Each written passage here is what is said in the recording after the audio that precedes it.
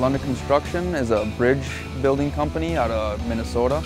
We do large bridges and major interstates. This project is for the St. Croix crossing in Stillwater, Minnesota, connecting Minnesota to Wisconsin. Out here right now we are making precast concrete segments. These segments are being used for bridge sections to cross the main span of the St. Croix River.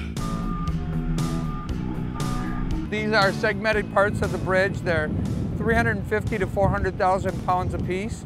We are moving these pieces in the yard with a Manitowoc MLC300. Been being used daily, and the reason for that is they were having a little bit of an issue with their hauler here, and they needed some more consistency with this project, and they could get that with this crane. They brought the MLC300 in to lift these segments.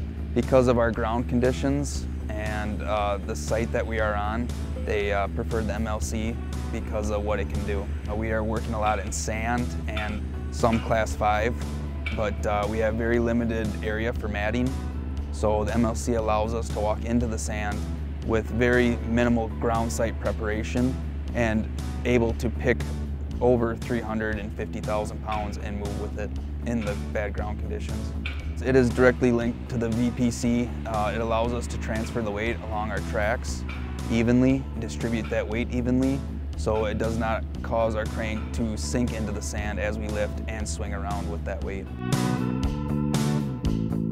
Assembly was very easy with the MLC300. It showed up, and within a day we had the crane fully assembled. The MLC300 is very user-friendly. The cab is very easy to get into and very easy to set up, very user-friendly. The information we get through the computers on this crane with your wind speed readings, your boom angles, the information of your counterweight adjusting back and forth. The readouts you get are very helpful to allow you to pick this much weight and pick this much weight efficiently. The savings we are getting from this crane would be time, man hours, and the money you would spend on the material you'd use for prepping your mats, say, or concrete, or whatever you'd have to do to build a pad. So we are saving a lot of money here using this crane versus another crane, say the 2250. We are able to get into the bad ground conditions and still able to complete our work and what needs to be done.